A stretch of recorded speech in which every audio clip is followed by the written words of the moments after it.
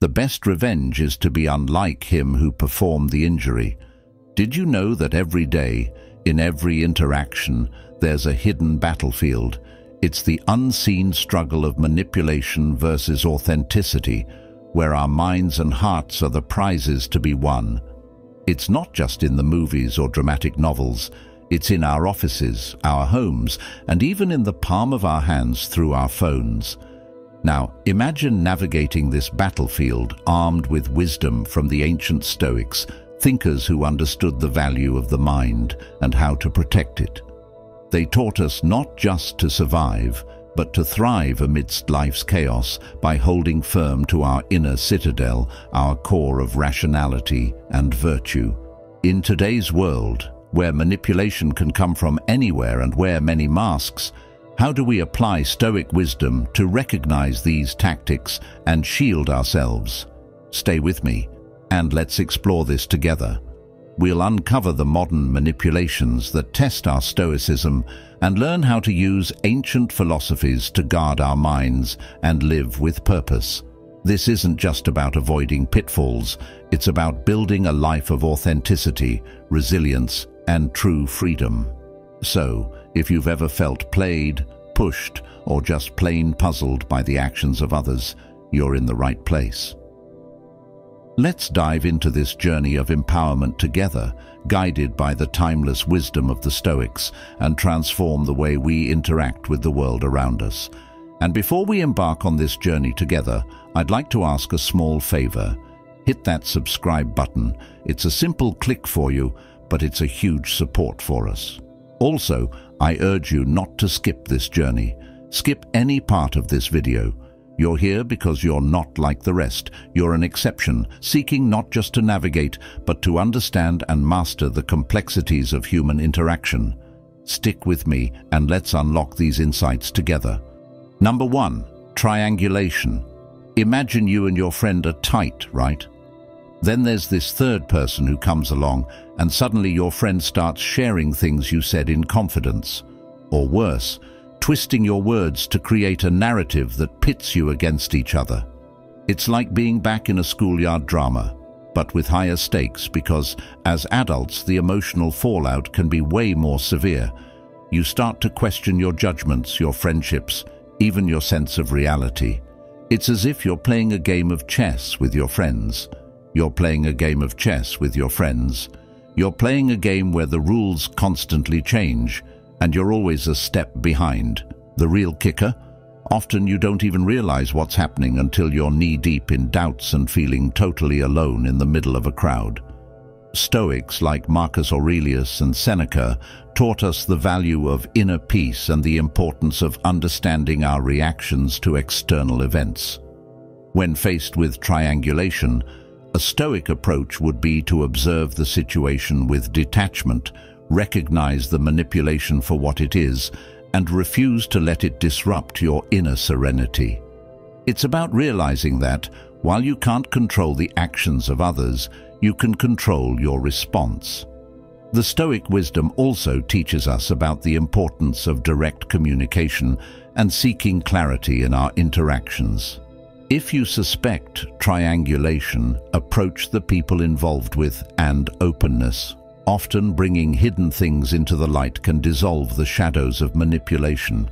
So remember, in the face of triangulation, your best allies are your sense of self, your ability to question the narrative being spun around you, and your commitment to maintaining direct and transparent relationships. It's not about avoiding the leak in your boat, but knowing how to patch it up quickly and keep sailing forward, guided by the stars of wisdom and integrity. 2. Double bind. In real life, it manifests in situations where you're damned if you do and damned if you don't. Each option laid out before you seems to lead to some form of critique or disappointment, effectively trapping you in a cycle of perpetual wrong choices. Here's a classic example. Imagine being encouraged to share your thoughts and speak your mind, to bring your true self to the table. So, you muster up the courage, you open up, and bam, you're criticized or dismissed for doing just that. It's confusing, right? It's as if you're being told to jump into the pool, but the moment you do, you're scolded for getting wet. This tactic is a favorite for manipulators because it keeps you off balance. Your decisions, even your perceptions. The ground beneath you feels shaky because the rules seem to change based on the whims of someone else. Stoicism also teaches us about the dichotomy of control, a concept that's incredibly useful here. It's about understanding what is within our control and what isn't. Your actions, your responses, your integrity, these are under your control. People's actions, including their attempts to trap you in a double bind, are not. So, when you're encouraged to speak up only to be criticized, remember that your worth and the value of your contributions are not determined by the reactions of others. They are determined by your own commitment to speaking and acting with integrity. The Stoic approach would be to recognize the double bind for what it is, an external challenge, not a reflection. It encourages you to respond not with frustration or self-doubt, but with a calm and detached assessment of the situation. Can you clarify the expectations? Can you discuss the contradictory feedback? If the situation remains untenable, perhaps the Stoic practice of turning inward and focusing on maintaining your own ethical standards is the best path forward. 3. Projection.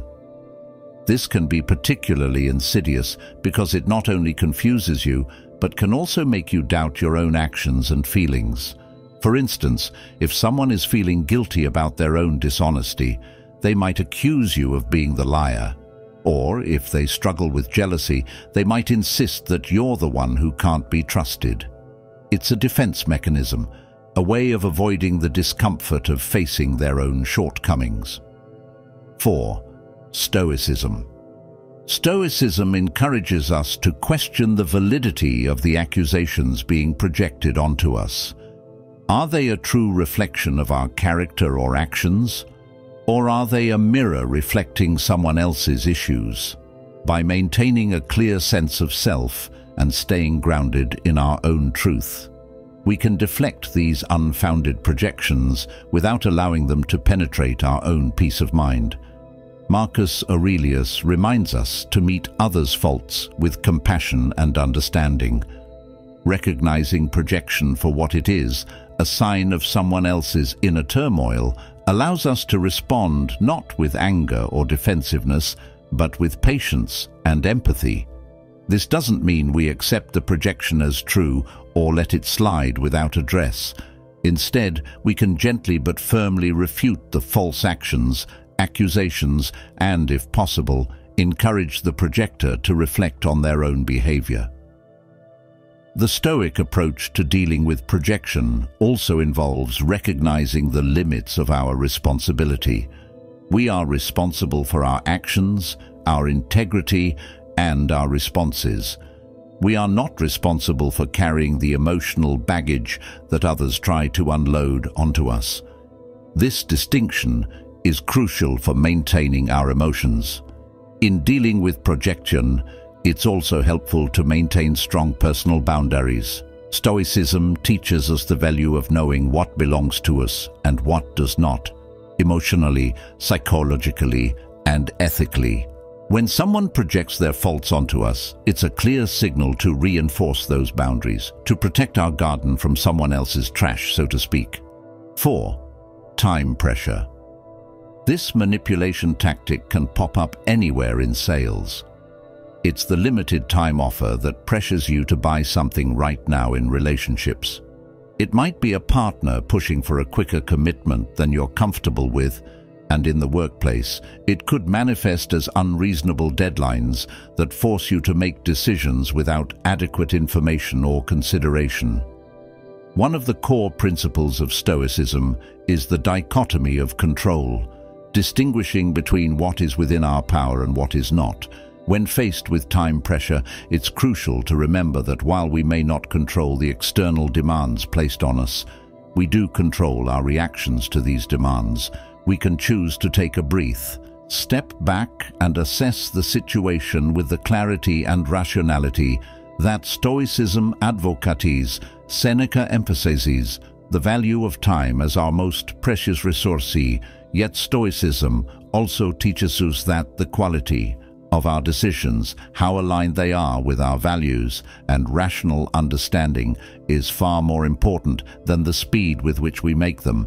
Therefore, when someone tries to rush us, invoking the wisdom of Seneca can be a powerful antidote. It's about recognizing that the urgency is often artificial and that real opportunities, real friends, and genuine deals will allow us the space and time to make decisions that are right for us. Marcus Aurelius encourages us to focus on the present moment and act with purpose and integrity.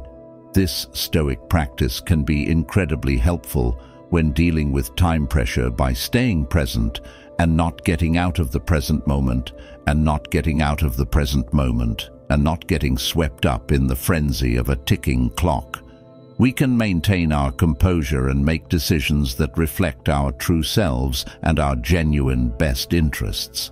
The Stoic approach to time pressure also involves practicing courage. The courage to say no, the courage to ask for more time, and the courage to stand by our decisions, even if they go against the grain of urgency imposed by others. It's about having the strength to resist the wave of immediacy and choose the path that aligns with our reasoned judgment and personal values. 5. Inconsistency. This tactic is particularly jarring because it plays with our basic human need for stability and predictability in relationships.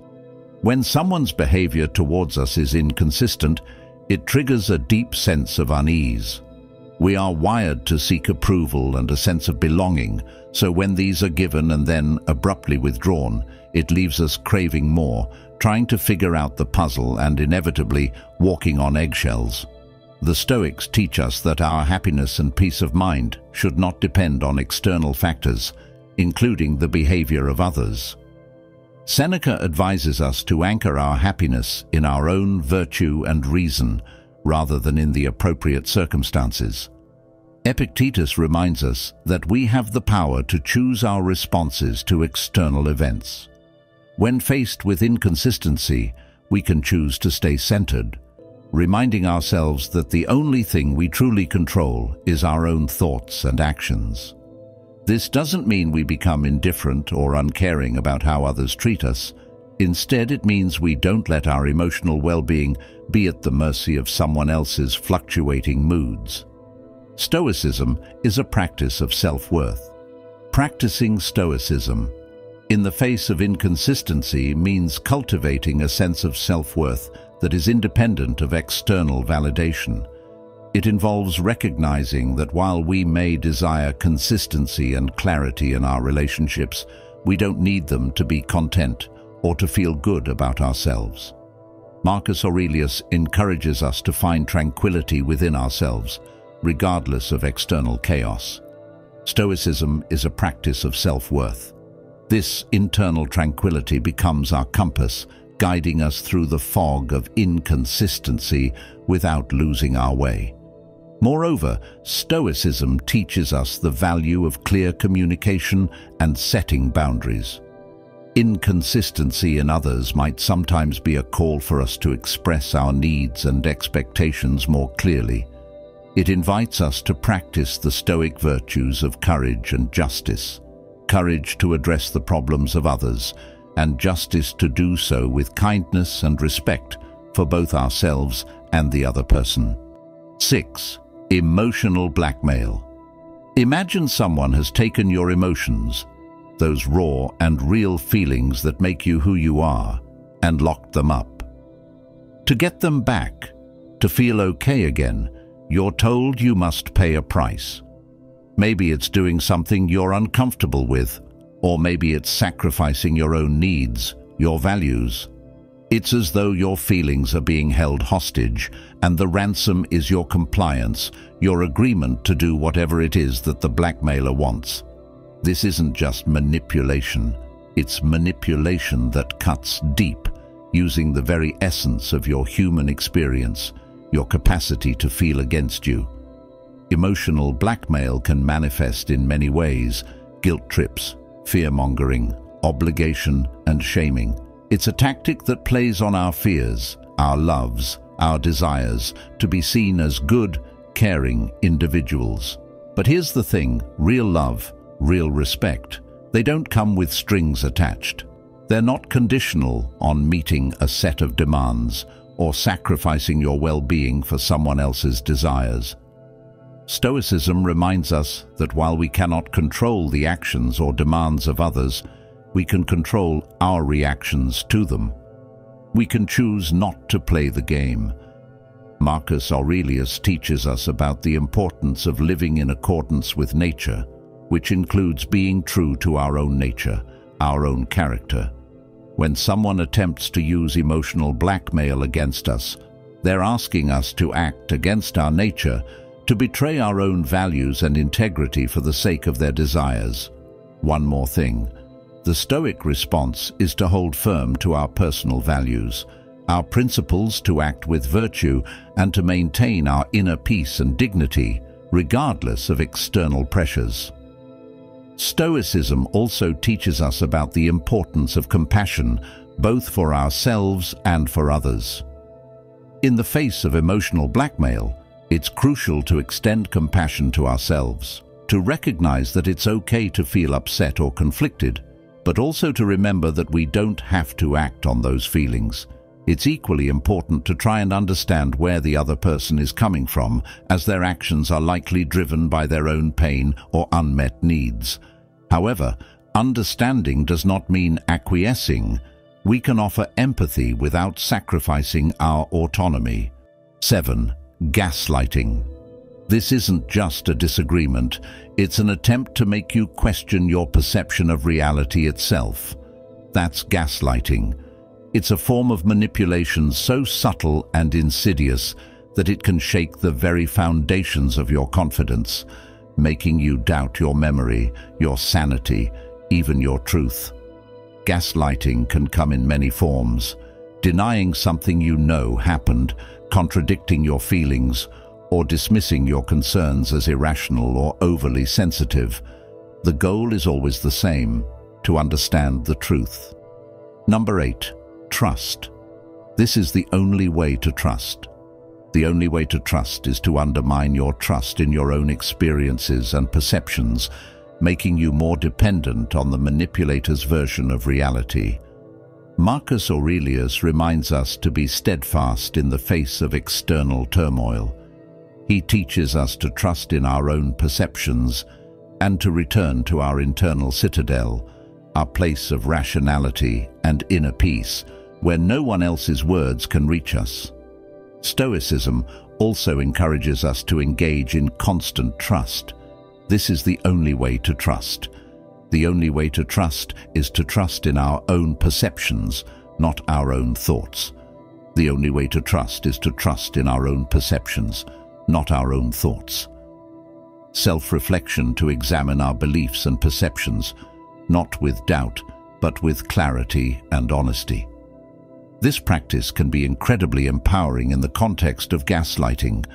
It allows us to differentiate between legitimate self-examination and the external imposition of doubt. By knowing ourselves and our minds deeply, we can recognize when our reality is being unfairly challenged. The Stoic approach to gaslighting is to trust in our own perceptions, not our own thoughts.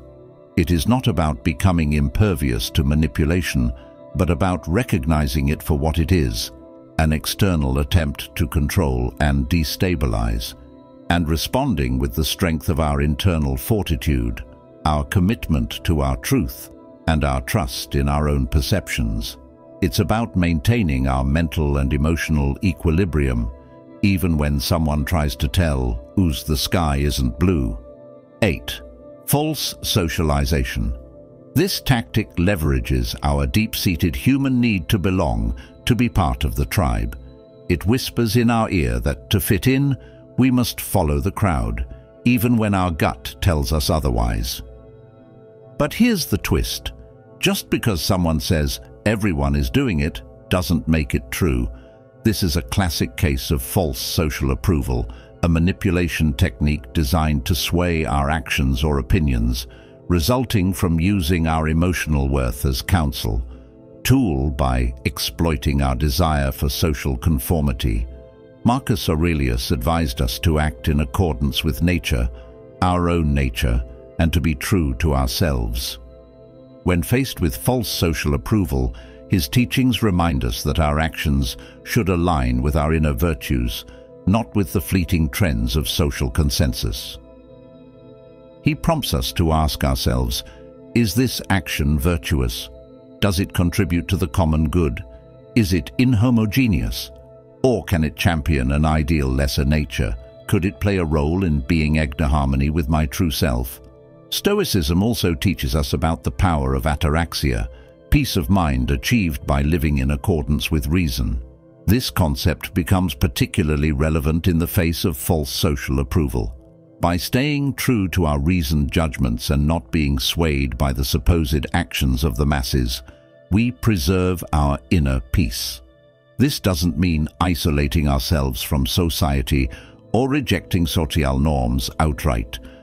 Rather, it means critically assessing the value and impact of these norms on our lives and making conscious choices about which to follow. Furthermore, the Stoic practice of premeditation, visualizing potential challenges and preparing oneself to face them, can be invaluable here. By anticipating situations where false social approval might be leveraged, we can be able to understand the reality of the world. By doing so, we can fortify our minds, rehearsing our adherence to Stoic principles and our commitment to acting with integrity, regardless of external pressures. 9. Concealment of information. Picture yourself excited and ready to tackle a puzzle, but as you start to piece it together, you realize that half the pieces are missing. No matter how hard you try, you'll end up failing. You can't complete the picture, can't see the whole image. This frustration is akin to the experience of having crucial information concealed from you. It's a deliberate act to skew your perception, to keep you from seeing the full truth, thus influencing your decisions and opinions based on incomplete data. The concealment of information can happen in various contexts.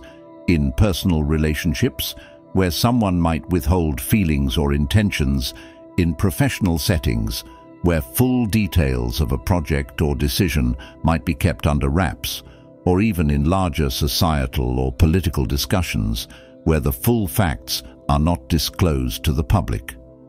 This tactic plays on our natural desire to understand and make sense of our world, and when pieces of the puzzle are deliberately kept from us, it can lead to confusion, misunderstandings, and misguided actions. Number 10. Confusion and misguided action. Seneca, the Stoic philosopher, advised against hasty judgments and decisions made without full understanding. He would counsel us to be patient, to question, and to seek out as much information as possible before forming an opinion or making a decision. This doesn't mean we become paralyzed by indecision, but rather that we acknowledge the incomplete nature of our understanding and proceed with a measured and reasoned approach. Moreover, Marcus Aurelius reminds us of the value of inner wisdom and the pursuit of truth for its own sake. When faced with the concealment of information, we are invited to tap into our own inner resources, to use our reason and judgment to question the gaps in our knowledge and to seek out additional sources of information. This pursuit of the full picture is not just about making better decisions. It's about aligning ourselves more closely with the future. It is about making the right decisions. It's the Stoic ideal of living in accordance with nature and truth. 10. Fear attachment. It's about using scare tactics to control your actions by attaching a frightening outcome to any choice other than compliance. It's a powerful form of manipulation because it taps into one of our most primal instincts: Fear attachment can manifest in various aspects of life, relationships, where one might say, if you leave, you'll never find someone like me again, to professional environments where the implication might be, do this or your career here is over. It creates a scenario where fear, rather than rational judgment, becomes the driving force behind your decisions. The Stoics teach us that fear, like any other emotion, is not an accurate reflection of reality, but rather a perception that can be examined, understood, and ultimately controlled. Marcus Aurelius reminds us of the power of our rational mind to maintain equanimity in the face of external disturbances, including attempts to manipulate us through fear. He advocates for a return to our inner citadel, our place of reason and virtue, where we can find the clarity and strength to stand firm in our decisions, unaffected by the external noise and unfounded threats. Moreover, Seneca suggests that often, when we confront our fears head-on, we find that they are not as insurmountable as they seemed. By facing the supposed consequences of non-compliance, we often find that the power they held over us diminishes, freeing us to make decisions based on our true values and best interests, rather than out of fear. 11. The blame game. This tactic is a classic move in the manipulator's playbook, shifting responsibility away from themselves and onto you, making you the fall guy for their actions or mistakes. The blame game can be particularly damaging because it not only places undue stress and guilt on you, but can also tarnish your reputation and relationships with others. It's a tactic that relies on the fact that when you're in doubt, you're making it challenging to see the situation clearly and defend yourself effectively. When accused unfairly, it's crucial to remember that while we may not control the accusations themselves, we do control how we respond to them. The Stoic approach encourages us to respond with reason and calm, to examine the facts of the situation, and to stand firm in our truth. 12. The prologue. The Stoic approach encourages us to meet false accusations with tranquility and to maintain our character in the face of adversity. He would counsel us not to retaliate with anger or defensiveness, but to calmly present our case and let our actions speak to our character. This Stoic composure allows us to maintain our dignity and peace of mind, even when faced with unjust blame.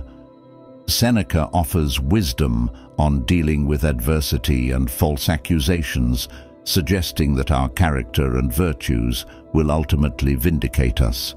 He advocates for patience and understanding, recognizing that sometimes the truth takes time to emerge.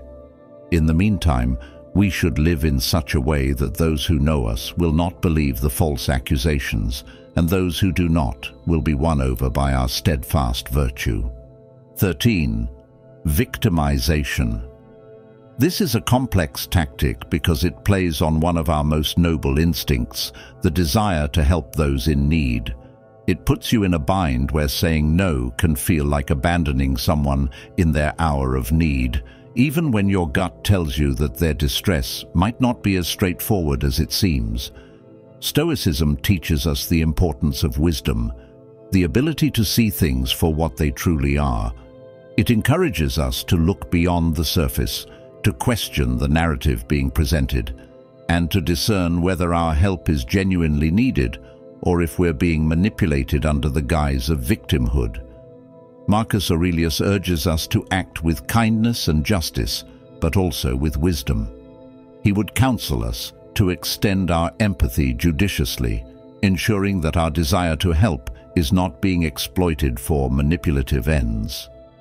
Stoicism doesn't call for a hardening of the heart, but for a sharpening of the mind, to see when our virtues are being turned against us. Seneca, with his insight into the complexities of human relationships, reminds us that true help does not always mean giving others what they want, but what they truly need. Sometimes the most compassionate response can be to encourage self-sufficiency and resilience, rather than acquiescing to demands that serve only to entrench the manipulator's victim narrative.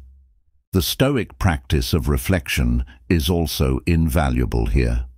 By reflecting on our interactions, we can better understand when our empathy is being exploited.